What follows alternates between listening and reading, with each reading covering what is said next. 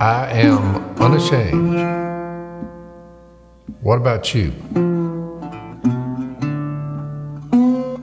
All right, I have exciting news I want to share. Every year since we were commercial fishermen, I have been running with the ops. Have I told this before?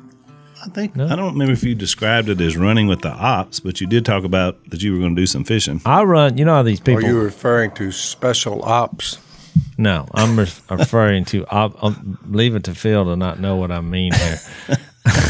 You taught me that seems this. to be a recurring theme of the podcast. I'm using the word ops as short for Opelousas catfish, which is did talk about that. Spotted color of a catfish that is at the top of the catfish world. We have talked about that before. They're in the Sea of Galilee, by the way, by the hundreds.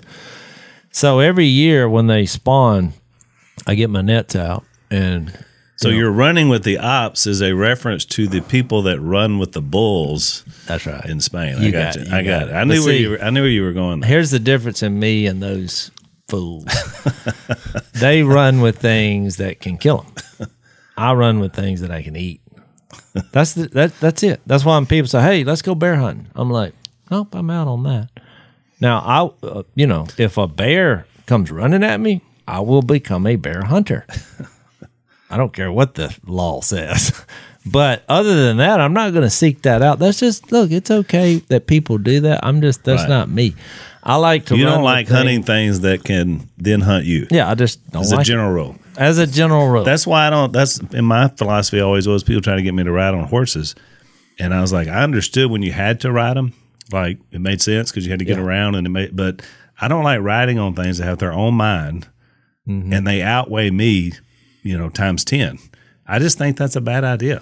I'm not against people love riding horses. I'm all for it if you like that. But I'm saying for me personally, that just never clicked with me. I just never thought about climbing. You, but I've always had a weird fascination with being in a Western movie, which y'all probably know that about me. And look, I actually had a spot coming up until the coronavirus hit. Really? Our old cinematographer, old Jim, that Willie would make fun of, he was the oldest version of the team. I really like him. He's been in hundreds. I mean, he has not been in filmed hundreds of movies that are world famous. And when he left the last day, I said, "Look, Duck Dynasty's over. We're moving on. He's going on to the next show." And look, he could be on any show, but he liked our show. And he chose to hang with us because a lot of the crew kind of came and went through that whole time. But he was there for every episode. In that world, they use popular shows as a stepping stone. So they were, coming right and left because they're like, once it became a hit. But he was here the whole time. And so he sent me a text right before the coronavirus breakout. He said, "Hey, I think I got you a spot." And so we had started the process. And so, I said, I don't care if I get killed, like 1 minute in, I just want to be on the Western. So, find me a cameo where even if I have to die or just, spit some tobacco or, Did you know I was in a movie? The movie never went. It's kind of like Torchbearer, but I was in a movie and got killed in the movie. Oh, really? Yeah, I've done this. Nobody ever knew. But it wasn't a Western. Wasn't a Western. Yeah, well, it was set in the 70s. I played a lawyer who got bumped off. It was about Roe versus Wade. And the movie never came out? It is never released. It looked like it was going to. They had a trailer that, it's got a bunch of big name actors, a lot of cameos. You were in there. Well, yeah. They went big. We need a live. I think it may be my social media following that got me the gig, but anyway. So anyway. If it ever comes out, it's Roe versus Wade's the name of it. Well, Best 22 seconds of your life. Duck Commander, of course, everything's gone online. I know Willie's behind this because the store has been closed. So he's like, "Hey, we need to film you some doing what you do." And I said, "Well, I thought you said I don't do anything." And I was going to say, is he talking about you on the couch watching the stock market? Yeah, you at the golf keep course? saying that. I don't. So I said, "Well, that would be the most boring show on television." He said, "What are you fixing to do?" I said, "Well, I'm fixing to put my nets out because it's time to run with the ops. 2020."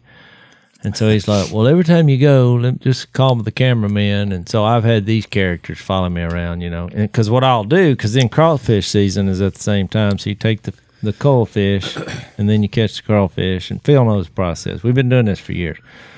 So anyway, you know, great, because everything's gone to social media now. I mean, you got Phil's show is out. Yep. People say, all of a sudden, Phil, you don't know this because you don't have an internet. But when people got quarantined and you doing a show about being quarantined, well, way more people are watching your show because everybody's quarantined. You see what I mean? So that was the idea, which, by the way, to the audience, In the Woods with Phil. So that's on Blaze TV. And this podcast that we're doing, Blaze TV also is the reason why we're able to do it. So these guys have been great to us. They basically approached Dad and said, hey, you know, we got a lot of guys doing podcasts, political stuff, mostly day-to-day reaction stuff. But, you know, we'd like to kind of have a biblical, spiritual voice on our platform. Yeah, you know, when they first asked me, I declined because I said, I'm not into politics. And they're like, no, you can be yourself. And I was like, oh, okay, well, I'm back. Then you find out it was Bible, and you're like, yeah. I'm back in. So they are the reason why they were doing that. So it was two different shows. And sometimes I want to spend a minute just clarify today, because In the Woods, you go to Blaze TV, and that's where you find it. It's In the Woods with Phil, and it's a subscription model. So you have to pay money for the year to be able to get the channel. So you got Dad's show, but then you also have 22 other shows, Mark Levin, you know, Glenn Beck, a lot of other people as well. So right now they're offering, not much longer, I think about another week, for instead of $99 a year, which is what it costs to get the channel, you can get it for $69, which is the biggest savings since I've been involved with these guys. And well, they're doing it because what else do you got to do? Well, right, and they understand money's tight, so they want to try to get people crossed over. So right now we're doing In the Quarantine with Phil. It's a special series. It's been really interesting because it's hilarious. A lot of the stuff that we learned, a lot of stuff we talk about on here as well. So anyway, just again, if you go there, blazetv.com. And then you can enter code Jase or Phil. You can either one of these guys use their name as the code, and you get $30 off. So sign up. It's a good deal. So let me finish my story. Finish your deal. So I referred to it as the art of doing nothing, because. But you are doing something. Well, I know that, but I'm just saying. He's recreated Seinfeld. If you just move a film crew and say, well, let's film and just see what some people do. But Phil, what they're seeing is reality. I mean, I'm not. Well, you have a certain set of skills that in the wild that is interesting. I take it for granted because I'm around you, but I've had a lot of people. Evidently, I didn't watch it, but I've heard the bit my whole life. See, I haven't heard the scuttlebutt on it. Well, I heard the scuttlebutt because some of my friends that I play cards with, they're like, man, I never realized that there are 3 top leaves in the leaf, not industry, the leaf world that are the leaf industry that are the best when you're in a pinch, intestinal discomfort. That you can, because you don't want any anal mischief. That was yeah. So, but I've had more people. That was my favorite. They come up, they're like, "Hey, I love the podcast," but I'm gonna tell you, I learned something. You know, I mean, it's just lines like, you know, I've never looked at a overcup leaf the same or whatever it was. Yeah. You know. So anyway, people, you're educating people. That's good in these times. Which I've told my wife. A lot of people thought it was a big joke, but they don't realize. Well, right. I mean, if I'm in that position where it's a full stop panic and you see me running through the woods, I'm going to spend 60 seconds finding the best leaf around me. That's right. I will do that while I'm taking care of the business. I've been doing it for 60, 70 years now. You know. So it's good willow land. But so Dad was having a conversation with a reporter about this, about In the Quarantine. Now she's, you know, a little chick from LA, does the, you know, whatever, the 411 or whatever her show is. And you're explaining this to her.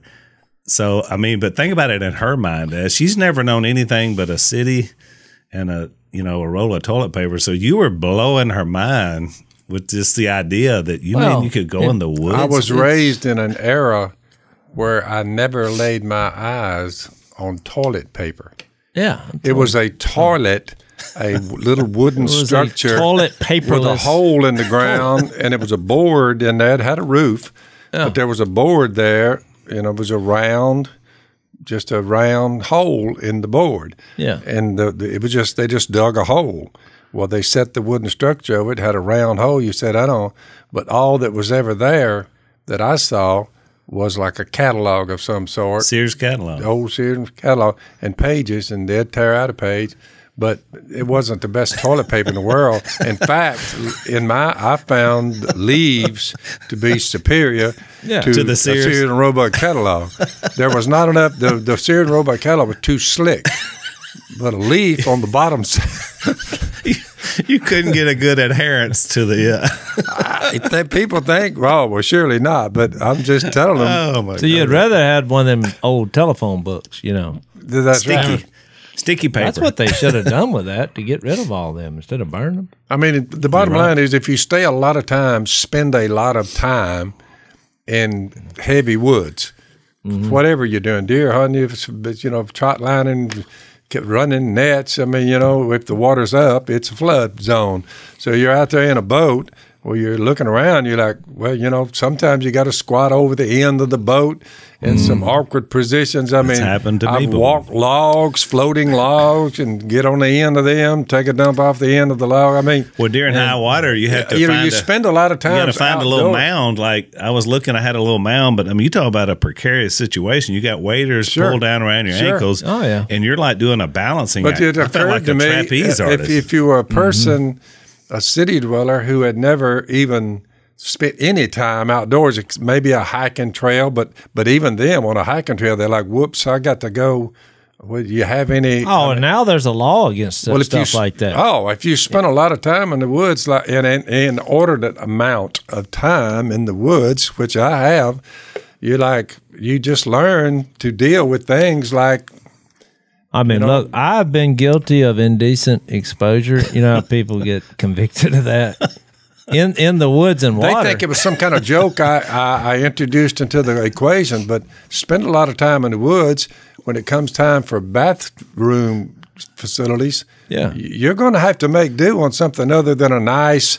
I mean, we didn't have like a commode and a bathtub, running water. I was raised without that. Well, that feeling when you're in a boat and you're like, okay, I have to go right now and I can't make it to the bank.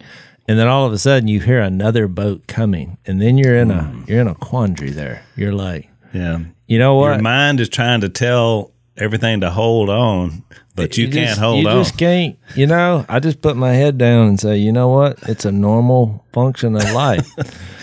Consider yourself mooned as you go by. In my particular case, I have used the bathroom, as they say, outdoors more than I have indoors. That's a fact. That is crazy. That's a fact.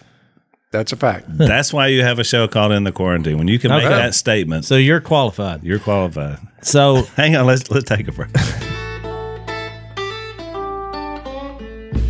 So I was reading about these two guys, Kyle and Josh. They're both losing their hair, and male pattern baldness ran in their families. So this is a tale. We got to think about this stuff. The way they dealt with their hair loss couldn't have been more different. Kyle kept putting off the hair loss treatment, while Josh went to Keeps.com for his hair loss treatment. So how do you think this story worked out? Any guesses? he kept his hair? He kept his hair. Oh. So Keeps offers basically a generic version of 2 FDA-approved hair loss products. They're the real deal. You go there, you get an online consultation. You answer a few questions. This is what happened with Josh. Doctor evaluates it. You get your treatment. You keep your hair. I like it. Mm-hmm. So Keeps wants you to keep your hair, not leave the couch. To get started, you get half off your first order because you're watching our podcast, half off. Go to Keeps.com/door. Keeps.com/door. That's where you're going to check it out and keep your hair like Josh. I mean, I started telling a story like an hour ago. So I go out there. I have the cameraman. He's a real pale fella, and I could tell he hasn't been outdoors much, and I'm setting the tone here for what's fixed to happen. I'm fixed to give you This the new guy, the young guy at Duck Commander? Yeah, his name's Hunter. Pale means bright white, as I call him. He spent a lot of days inside. Computer room. Yeah. And so, because they said, we'll just send you a cameraman. I was like, what's his name? He said, Hunter. I said, oh, we're good there. Yeah. But it showed me that just because your name is Hunter, that doesn't mean anything. So, because, you know, if you haven't commercial fished, and plus he has equipment, you know, of course, first thing I did is put a life jacket. I said, you need to wear this. And he's like, no, I'm good. I was like, no, put the life jacket on. He said, why? I said, because they don't drag up people with life jackets on. That's right. He was like, oh. I said, you fall out of the boat, you're dead. And it's not, I hope you're good. You fall out, you're a dead man because the river's way up. And then not only that, as we've learned from Duck Dynasty, production equipment and water don't go well together. People were fired multiple times. We were rescuing the film crew, and we did a great job to save that bunch. Yeah. Yeah, they came close to dying. We have many stories on that, but remember the guy that fell in the dock, you know, and he was, I was like, he's going to die of a heart attack just because of fear. You know, he was just wallowing around in the water. Because the water wasn't very, well, it wasn't deep, but anyway. So I'd taken this fella before, you know, we put the nets out, and so now it's the payoff. And so I kind of came up with a good, a bad, and the ugly of the first day. Phil knows the good because he was here when I got back. But the good was the first net I ran, it was slam full. But it was slam full of blues, which meant I was a little deep, because I don't want the blue cat, you know, that's bait. But I had one, when I looked down, because you can see right below the water in the end of the net, because I was telling the camera, I said, get up here. This is the money shot this here, is the one buddy. You want, right. And, but, you know, he's looking around. He didn't understand what I was talking about. Too bad they didn't name him Fisher instead of Hunter. Yeah. So I had about a 8-pounder, which is absolutely perfect. Perfect eating size. It can feed a family, you know, 5 to 7. Yeah. Mm-hmm. But it's the best. So it's you have plenty, but it's the best, you know, quality. They get over about 10 and they start becoming coarse and rubbery. So you want one. I mean, I'll eat 115 or lower, but 8 is the magic number. So tell the audience, an 8-pound op would produce how much meat? 4 pounds. 4 pounds of dressed meat. You get half. Most people eat about a half a pound. Quarter of a pound. Yeah. So well, if you have a fish fry, you say, how many fish do I need if I have 100 people coming? You say a quarter pound a person. If you got stuff with it, right. That's right. I hate to tell you this. When the guy told me that, and I said, no, they eat more. Because we eat I checked it through the years. If you're going to have a fish fry, you would think a quarter of a pound would not be enough. But I'm telling you, you'll think about it, you'll have fish left over. A quarter-pound burger is enough. And so, I mean, we think about a quarter pound. But it does depend on when's the last time you ate one and how you feel about it. Because I had fasted. I fasted the day I ran the net. Well, it doesn't cover gluttony, Jase. What is it? It was 2 o'clock, I guess I went out there. Yep. Yeah, 2 or 3 o'clock. And so I hadn't eaten because just in case I had one. Because we got reward money coming here. And so I gave Phil half of the belly meat. There's 2 belly sections on the Which is the best part of it. Which is the best. I gave Phil one of them for the use of the boat. And he volunteered to clean it, which was nice. The paterfamilias. Got to make sure you give your tithe to the... So I hate to tell you this, Phil. I took the other 2 sides and the other belly meat, went home, cooked it all, and ate it all. You ate it all? I ate it. Well, I told everybody, I said, hey, I got fried Appaloosa's cat.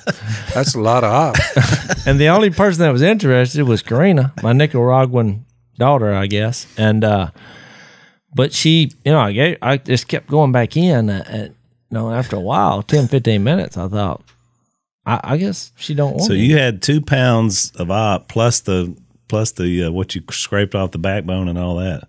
Mm-hmm. Yeah, it was awesome. So that was the good. The bad was my next net. I go up there. I go to the limb where it's tied. Wasn't tied. Uh-oh. I said, no rope. So then, to make a long story short, we have a drag. It's a hook that has 4 prongs. I think you made it, didn't you? or had it made. Some guy in Texas built it for me. And it's perfect for dragging up rope. So of course, and then it got hung. We went through all that. I mean, you know, and so the guy's like, "Is this normal?" You know, I'm the cameraman. I'm like, "Just relax here, buddy." Well, I could not find the rope because the current is so strong. I just couldn't get it. So finally, I said, "Well, I know I can get the net." I went to the tail line and felt the rope. I didn't want to run it from the tail line because you dump all your fish on the way. So finally, I hung on to the front of the net. It's my net. I thought, you don't want to do that because you don't want to tear your net. Then you got to repair it. Yeah. So, but I'm like, you got to get the net. And so I finally got it. And so this took 30 minutes, you know, and it's your. So you're now filming a mini series for Duck yeah, it's just gotten, you know. this is War and Peace.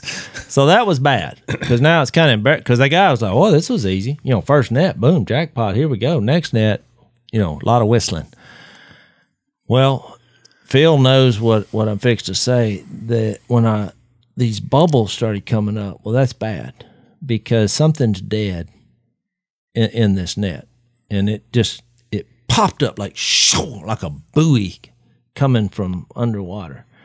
And it was about a 40-pound alligator gar that had turned. He had died in the process, and he had a green tint behind each gills, which leads to the ugly. I can smell it in my mind right now from all the years we fished. When you have a small net and you get a gar that's that big, it is literally almost impossible to get him out.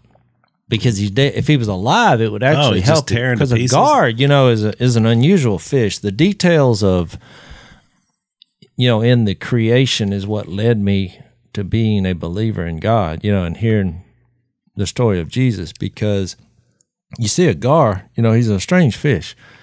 His scales are not like other scales. His scales will cut you. Oh, yeah. They're sharp. It's an armor. And they also can breathe. They're one of the few fish that can breathe water and air.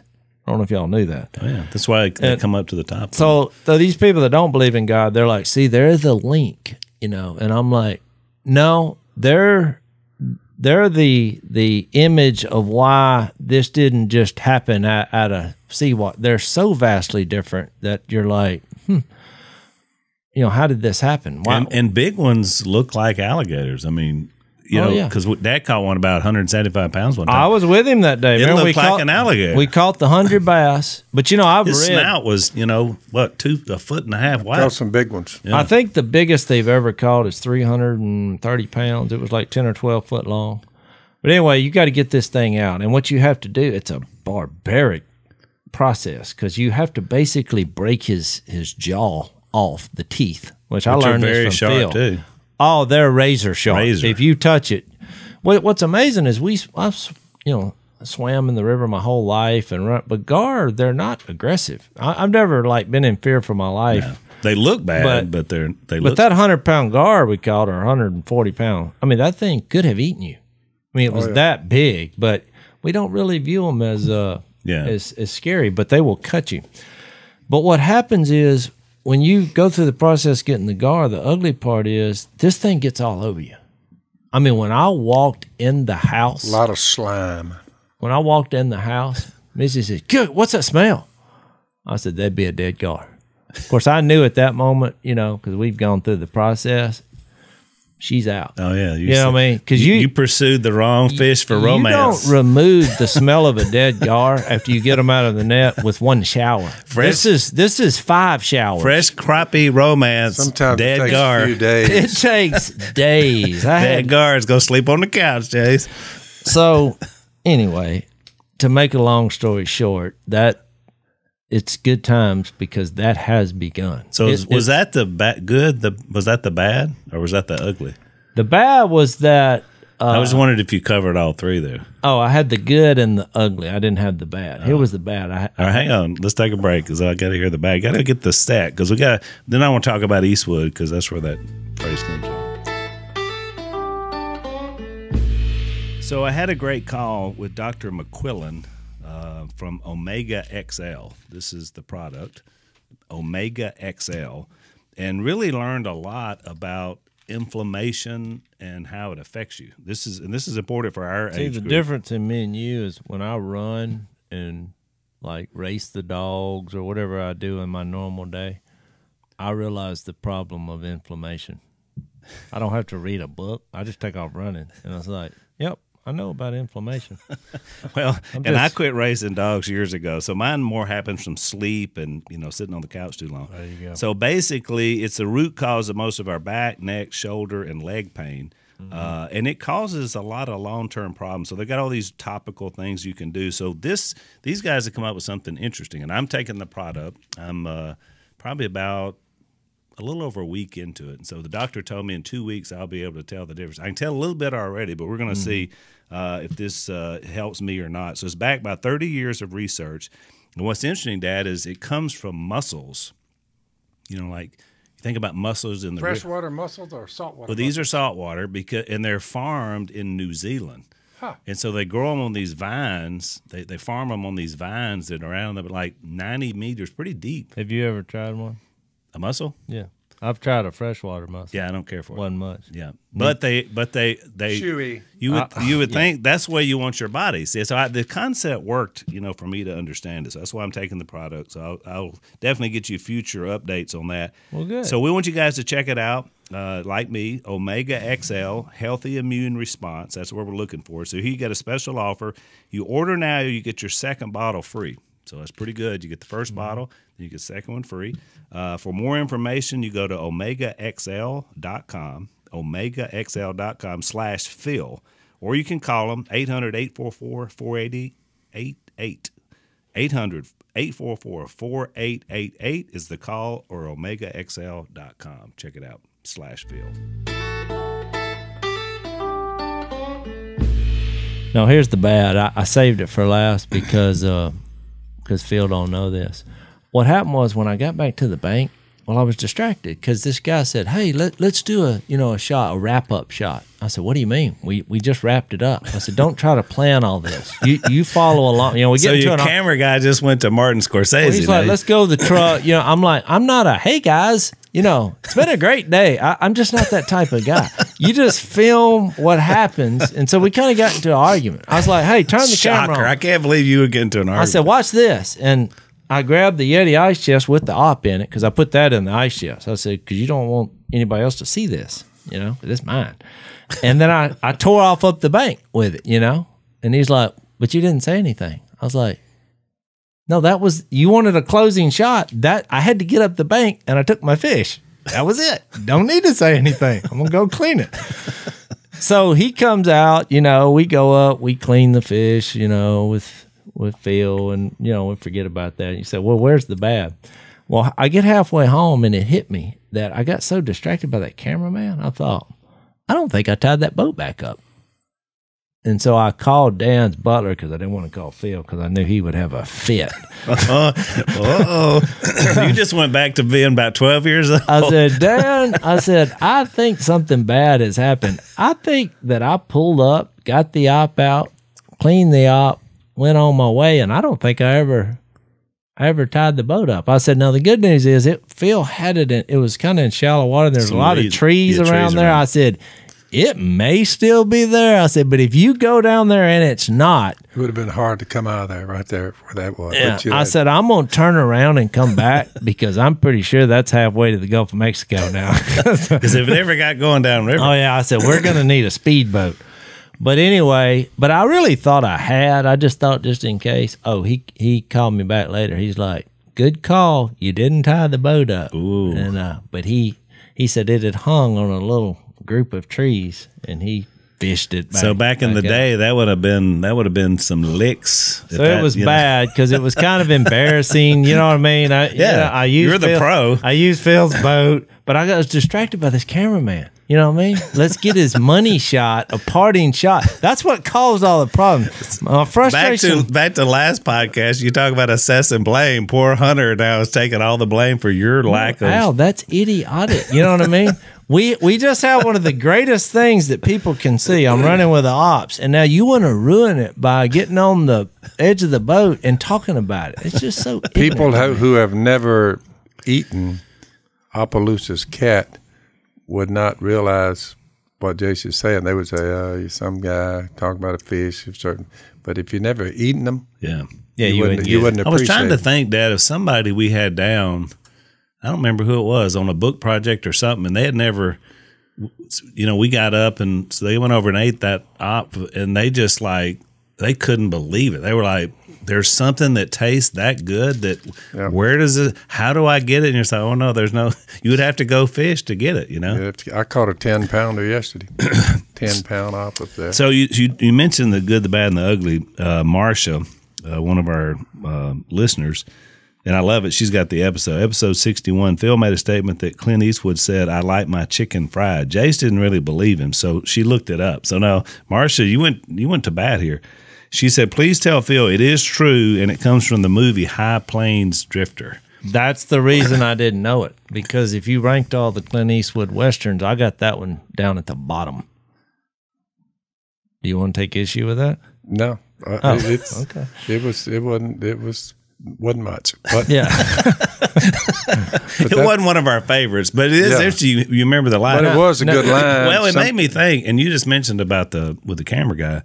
So Dad loved Eastwood movies, and it transferred to us because, we would watch them. Well, that's all there was to watch. Yeah. You got to remember, people forget that when I was raised, you had 3 channels and 2 of them were fuzzy. Now everybody, they all went to color code about 11 o'clock at night.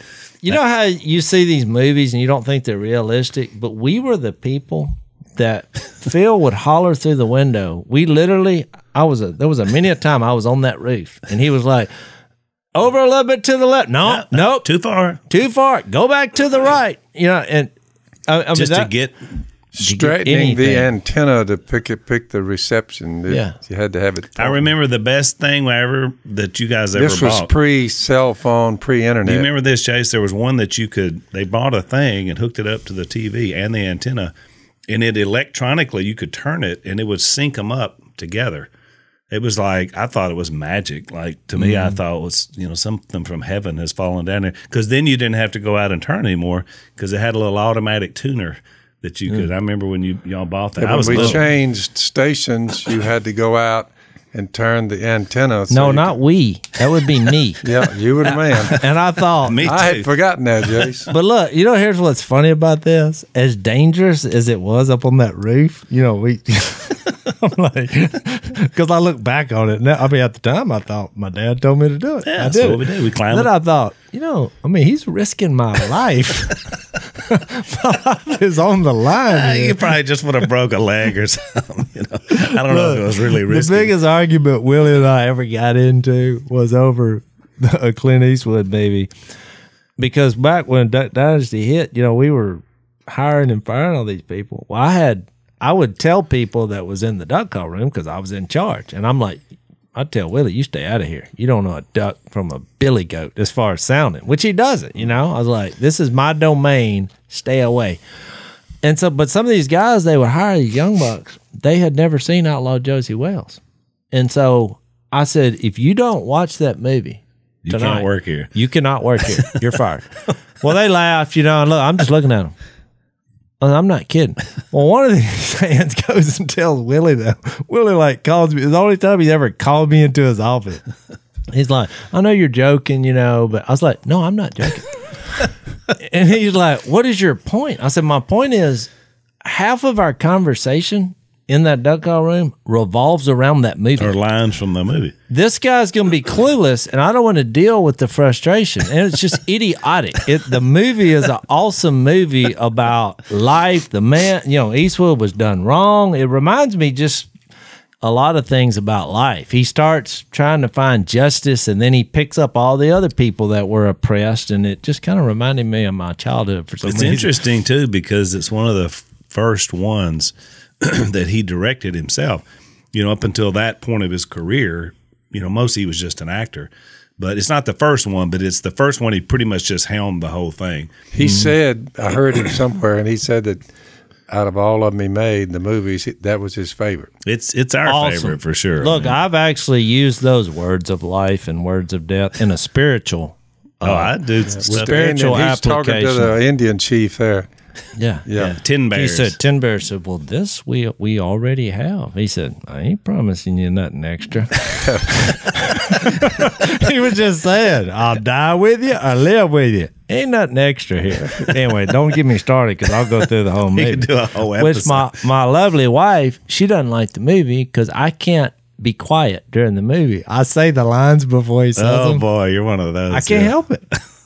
I told her, I said, I cannot. Who's your favorite character in the movie? I mean, other than Eastwood, who's your favorite? I mean, the Outlaw support. Josey Wales is more about the movie. The good, bad, and the ugly. I mean, my favorite character of all time is Tuco. Oh, yeah. Just because He was good. Eli Wallach. Oh, it just. I mean, I think that's one of the greatest movies. He should have won an Academy Award. Maybe he did. I don't know. No, But they it's didn't. awesome. Back in those days, they were unfair because they were foreign films, because they filmed them in Italy, and so they didn't even get the right recognition. But I mean, overall, I love it. But Lone Waddy is mine, by the way, in Josey Wales. I mean, the old Indian. Hal, he's- that whole scene with him about his, he said, I never surrendered. but my horse did. But my horse did. I hear he's because that's so how we are, though. He's put on a wagon up in Kansas. And he said, I don't have any food, but all I got's a piece of red, Hard rock candy. candy. But it's not for eating; it's just for looking through. Because it's all the things that we talk about in my childhood, and that's why I like that movie. It was things that we kind of did, Well, and it came out during our childhood. I think it was mid 70s, maybe is when it came out. So Well, a lot of reminiscing here, but I wanted to when do we say get to the this. point of the hang, matter? hang on. Let's take a break, and then we'll let you make your point. Yeah, I guess Jase would be familiar with it. Well, yeah, I don't know about Dad. Back in your day, did you have the SAT and the ACT? I have a horrible story about that. The test, Yeah. I thought if you didn't answer all the questions, you wouldn't be penalized. So I only answered the ones I knew. Bomb. I had like an 8 first time I took it. I'm not surprised. What you may not know about, this idea about the college board, by the way, Dad, guess who controls it? Leftist. So it's not always, the best way to be able to understand, but it's all we've ever had. Every test I've ever taken pretty well, C+. C+. Well, I wouldn't be bragging about that. I'm saying I'm smarter than half of them, dude. Well, I am proud of that. Well, That's a good way to look Smarter than half of them are smarter That's than me. if I'm in the middle, I'm happy. but that's if half the people made better than a C. That's right. So here's the deal. Usually it's A, B, C, D. You F. guys, No. you guys will be glad to know this. There is a new test. Somebody that's trying to muscle in on the SAT and ACT. Yeah. It's called the CLT. It's a classic learning test, and they make themselves available to students that have been at home, homeschooled, all these different ways to come into the stream and process. Obviously, they're kind of trying to get pushed out. So a lot of people don't know about this test, the classic learning test. It's been used by tens of thousands of students, hundreds of colleges. It provides the most accurate and rigorous measure of academic formation, accomplishment, and potential. Better tests create better students. That's Do you the have to slogan. answer all the questions? You do have to answer all the questions. I need to retake this and see where I'm at. The best. I think a C+ in the 60s is much stronger by the time you get to the 2020. We have to put that. No, to think the a C+ test. I'm going back to then is disagree a- with that Yeah. completely. I think the testing and the acumen has dropped. Phil, you can't turn on a computer. And I mean, which That's- shows you that's an the F. brilliance of a C+ mind, dude. Well, unfortunately, You have answered correctly. unfortunately, Dad couldn't take the CLT because you would have to have a computer. The good you're out. news is, while ACT and SAT are canceling tests like crazy because of COVID-19, these guys are still doing it. In fact, if you'll go and check out their website, cltexam.com, and do it quickly. You want to do it before the April 29th because you can still take the test to be able to get into a college. So cltexam.com. It can be taken from the comfort of your own home on a computer, which Dad couldn't do. cltexam.com. Check it out. Check it out before April 29th and get on this thing, especially if you're trying to get into college. That C+ turned into an F.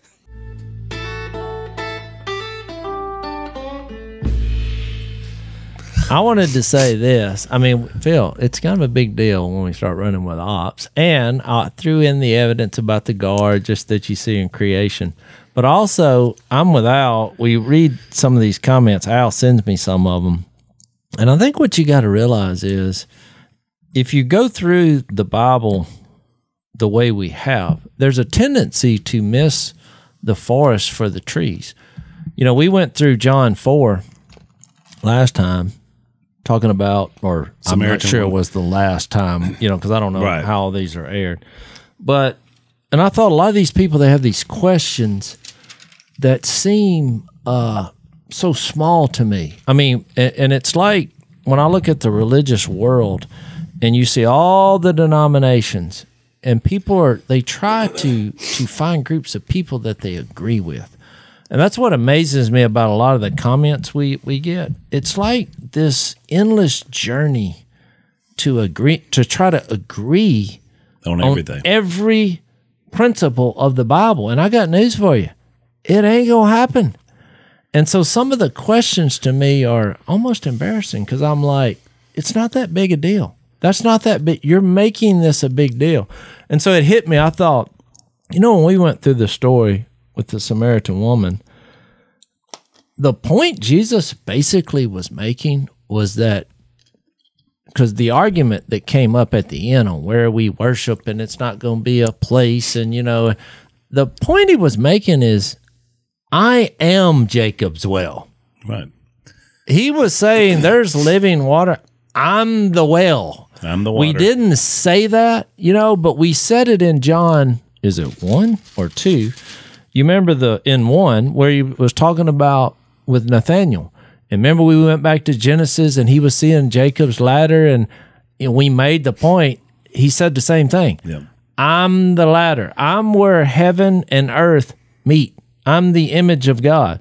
Same thing with the Samaritan woman, and you're going to see that over and over and over. Where we're getting to next, he makes a statement in John 5, in verse 39. It says, you diligently, and we'll get into the details in the future, but I just want to make the point. You diligently study the scriptures because you think by them you possess eternal life. And I want to stop there because these questions that I'm addressing, it's arguments over scriptures or how you interpret scriptures or what you think the scriptures say. Or what you were taught. Yeah. Or what you were taught. But notice the second part of 539. These are the scriptures that testify about me, yet you refuse to come to me to have life. Here's my point, and I want to share something about the Samaritan woman that I think you'll find fascinating with what happened Sunday. My point is, my goal is to agree on Jesus. He is the image of God. If you want to get to know God, you got to go through Jesus. Let's agree that Jesus is the Son of God. He is the beginning, the end. He's the resurrection. He's life. He's the truth. What do you say? I'm the way. Yeah. I'm the well. I'm the ladder. You know, and he's in us. And we introduce him. Let's agree on that. Everything else, I'm not worried about. I'm really not. What if I'm wrong?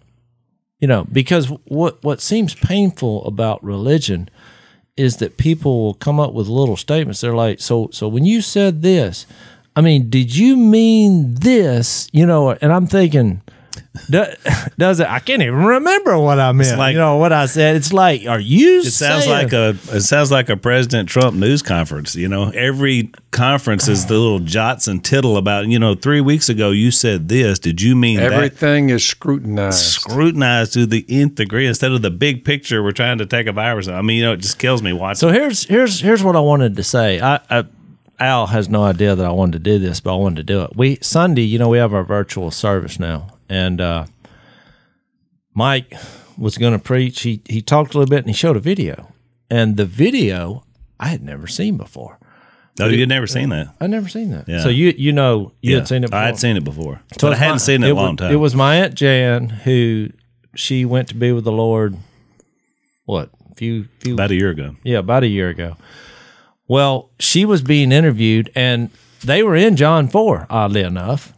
And the reason I said I wanted to make a point before I get back to the video, when you read John 4, and the whole conversation started with Jesus saying, "Will you give me a drink?" You know? And basically, I know she looked back on that as, you know, her life-changing moment. She had all these relationships, none of them worked, but she found the real man, you know, in Jesus. And at some point, it probably dawned on her that he was pursuing her. She was, despite all her baggage and problem, you know, she was a thirst quencher here. And the reason I'm saying that is because when you go to Acts chapter 8, because we know what happened, you know, she has this conversation with Jesus, and then she takes off and starts, because, you know, it says she went to all, you know, the men and started telling them about the man, which was Jesus. Well, when you get to Acts 8 and Philip, all of a sudden, persecution comes out because Saul is persecuting the church. And, well, he goes down to a little place called, where in verse 4? Samaria, 4 and 5. And I don't want to read it all. I just want to say that the bottom line was a lot of people came to the Lord. But I know what happened in John 4 set the tone for what happened in Acts 8. Because I know that's how God operates. And to get back to the video. Hang on, let's take one nice break before you do that. To get to the video, what they did was the first person that came up was my Aunt Jan, which was kind of moving for me because I hadn't seen her, you know, because she's obviously and I wasn't prepared for that because I didn't participate Sunday, so I was watching like everybody else, and I had seen the video, and Mike had even told me he was doing the video, but I hadn't seen it in a long time. So when her face popped up on that screen and she started talking about it, I mean, I immediately got emotional. And then Bill Smith was the next guy. Well, that's where I was going. So then they had Bill Smith being interviewed. It was the cinematography was well done. It was a very good production. Well, Bill Smith, you said, what? Well, she went to Bill Smith. Bill Smith went to you, and they told the story about. He was our preacher at the time, back in the day. He said, where's Phil at? And he's like, well, he's at a bar. And he's like, well, I guess it was interesting hearing his take. I'd never heard him comment on that. He's like, well, he kind of mixed the story up a little bit. But he said, I guess I'll go see him at the bar. But anyway, and so then they go to Phil. Right? Yeah. And so, because you heard Jesus, your sister took advantage of the situation of you and mom being separated and having all the problems, and you having the, you know, problem with drinking and all, you know, all that was. But she knew your potential. That's right. That's what she talked about on the video. And she fought, and she went to a guy who wasn't scared of anything, which is Bill Smith, who's also in heaven. Yeah. And so here, you know, and then came you and you tell the story that they had just told. Well, then you introduced Mac Owen, who is the director. He's the national director, or I think he's the hemisphere director of Celebrate Recovery. I mean, he's over every CR. Because you helped, you know, bring him to the Lord and kind of train him. You know, that was a long story. You can watch the video. You can go back and see the WFR Sunday, and you'll see what WFRchurch.org if you want to watch it. Bring you Kleenex. It's touching. And then they moved to Chad Johnson, who was a younger guy, a guy I love and have been a part of, you know, his process also. And Mac trained him. Well, we all did. But, well, right. Yeah. But, and you say, well, what is all this? What is your point? What does all this mean? What does this have to do with the Samaritan woman? What does that have to do with arguing about religion? What they showed there and what happened in John 4 is what happened. When you're introduced to Jesus, that's when your life changes. Things that matter now change. You get God's Spirit. You then become a vessel in which other people hear about Jesus. And the ramifications of that are amazing. Yeah. You just think if Jan would have just kept her mouth shut and, you know, stayed home and watched TV or whatever and said, you know, to heck with him. My brother's terrible. He's a lost cause. I got a brother who's a drunk. Yippee. I mean, lost cause. And so now you see, I mean, you fast forward this through, I mean, Phil, it's kind of awkward bragging on you, you know, in this setting, but you fast forward, you have brought, you know, tens of thousands of people to Jesus But what they did on the video and what happened here in John 4, that's why I had this thought, and I know we kind of moved past it, but I wanted to share it with the podcast, is because, number one, it shows you're never too far gone. The most important thing. Yeah, for God to rescue you.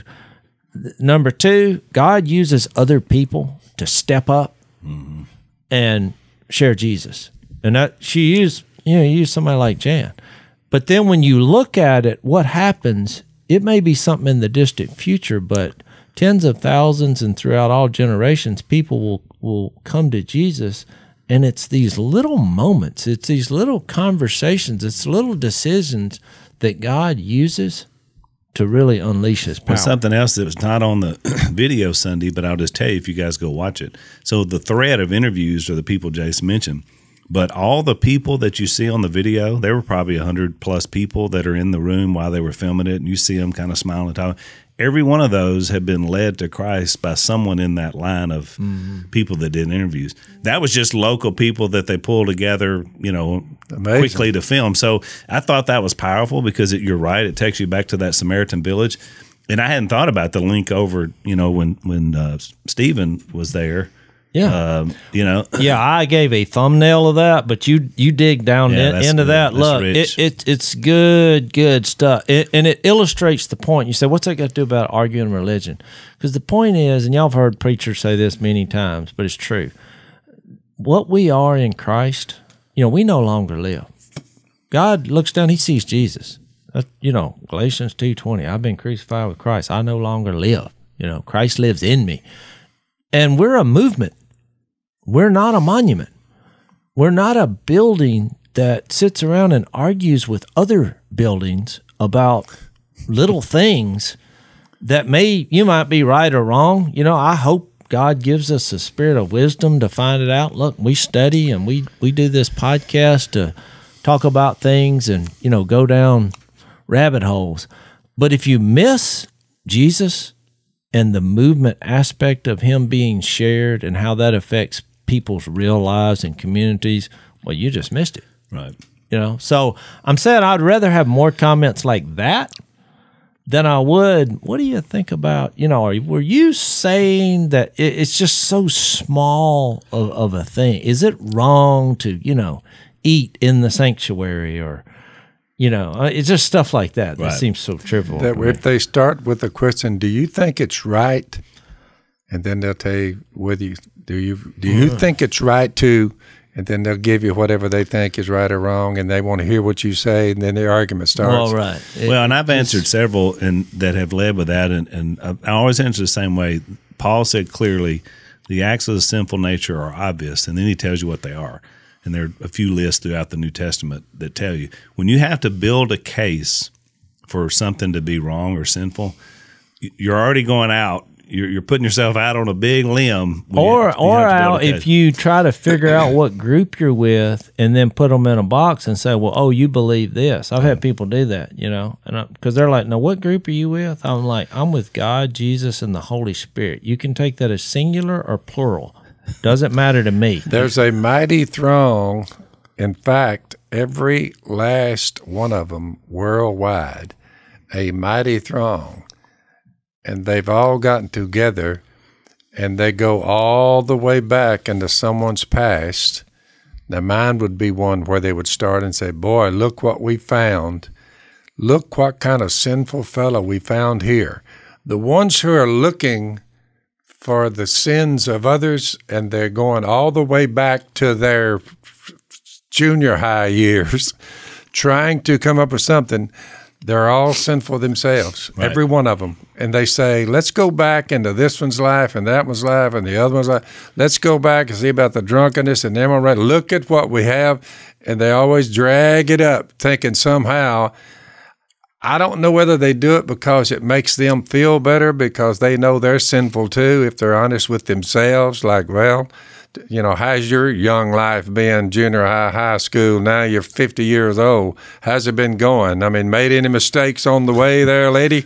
You just get to thinking about it, Al, and you say, or what was written in your They tell yearbook? me that the internet is that. It's just Social media is that too. Yeah, someone told me, said, Phil, don't ever make the mistake of clicking on to the internet because there are a lot of people trashing you, dude. It's pretty brutal. So, well, it's awesome. So how do you take that? Jase is pretty well on it right there. Well, look, you come to Jesus because he's removed your sins. God sees his son in us. Others say, well, how could you believe in someone you've never seen? Have you seen God? I've said, no. So you've never seen this God. You dreamed him up. I said, no, I didn't dream him up. I just read these letters, and these letters are supposedly came from heaven, and I've read them, and I've run up on this God that I've never seen. The only speaking to me he's ever done is through these letters. You say, well, how in the world? And you expect me to believe that, have faith in something? I'm like, do you see the coronavirus? All the deaths that it's causing, all the misery and the economic slowdown. Have you seen it yourself, the coronavirus? And they're like, well, no, but I mean, I said, well, how do you know it's here? And they say, well, I just see what's happened. So you are viewing the deaths that come about. So only a handful have looked under a microscope and said, we can see the coronavirus. 99.9% of the human beings on earth, they can't see the coronavirus, but they see the results of it. Right. Jase is making the point, when you see the results of someone's life, oh, you can see God. You can see God there, or you see someone else there. You see what I'm saying, Al? Don't try to figure out what mountain she was on. Try to figure out that if Jesus can use this woman, oh, he can use anybody. That's right. To take over a town. Put yourself in her shoes. A drunken, immoral heathen like myself. That's you say, well, who in the world would have ever thought you would have made the turn? It is what it is, Al. It is. It is. Good stuff.